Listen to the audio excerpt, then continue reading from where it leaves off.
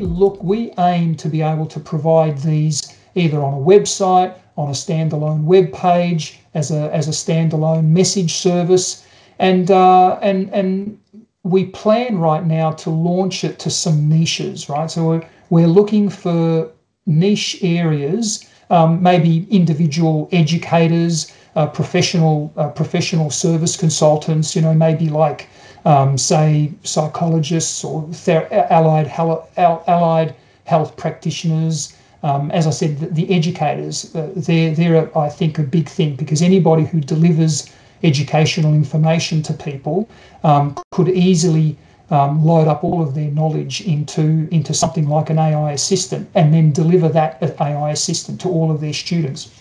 So look, the plan is obviously that we're looking at launching the service in the next couple of weeks as an alpha test, and I'm hoping as a way to ask your listeners for a bit of assistance, is maybe if they could go to the DepthNode.ai webpage and click on the link that says join up as an alpha tester.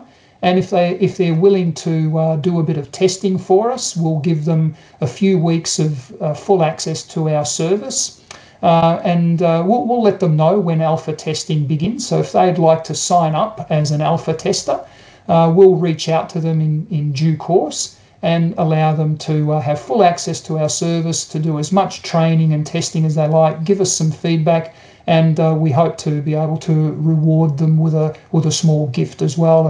And if they'd like to use our service, we'll come up with an arrangement going forward as well. Wow. So that's if Akhil, if your listeners would like to do that, just visit www.depthnode.ai and sign up as an alpha tester, or find out more about our information. So listeners, I think that's an open invite from David to you all. So, I mean, feel free to, just, pop yourself into that website and then, get ahead with the alpha testing.